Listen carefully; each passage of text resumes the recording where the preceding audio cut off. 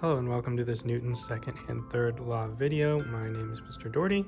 I'm just going to show you what the lab setup looks like so that when you're watching the videos in a few minutes, you can understand what the videos are showing a little bit better.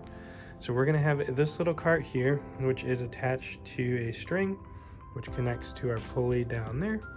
Right now, when it is sitting at Mark 1 on the table, if we go down and look at the position of our weight, Mark 1 has the weight all the way up at the top. It's right about even with the table.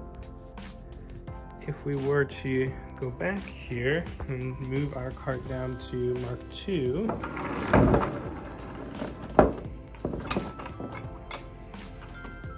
at Mark 2, when the front of the cart is right at the front of that blue tape line, at Mark 2, that is when the weight hits the floor. So I actually let the weight rest on the floor, and that's where I decided where to put this tape mark for Mark 2. And then I went ahead and measured 40 centimeters forward from that, and that is where I put the tape mark from Mark 3. So from the beginning of the Mark 2 tape line to the beginning of the Mark 3 tape line, there's exactly 40.00 centimeters there. So in our experiment, we are going to start our cart back here at Mark 1 for all of our trials.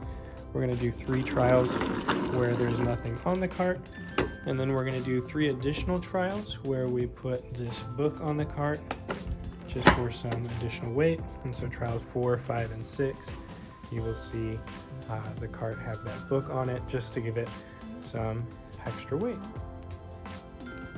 So for each of the trials that you are about to watch, you're going to see 2 camera angles of the lab. One will be about here, where you're seeing the motion from Marks 1 to Mark 3, and then you'll see a secondary camera angle down there of the weight as it's dropping. Your job is to watch those videos, and for each trial you are going to time from Mark 1 to Mark 2 and record how long it takes for the cart to do that. And then you're also going to record from Mark 2 to Mark 3.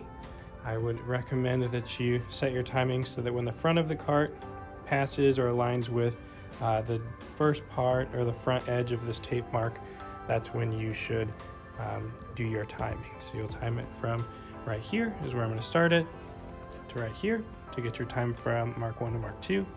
And then you can either pause or rewatch the video a second time and get from Mark 2 to Mark 3.